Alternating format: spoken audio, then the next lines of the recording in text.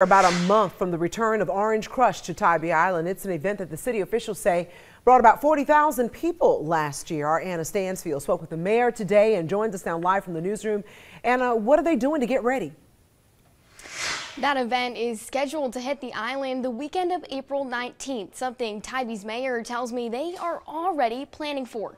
City officials say with the number of people packing the island for last year's unpermitted event, there were massive backups on the roads, both coming in and leaving the island. They also say it put an extra burden on local law enforcement and resources. This year, Mayor Brian West says one thing they are focusing on is that traffic. He says they're looking at ways to control parking and make sure cars keep moving along the roadways. This all comes as a bill is currently awaiting Governor Kemp's signature that would allow municipalities to hold organizers of unpermitted events like Orange Crush financially accountable for any damages caused.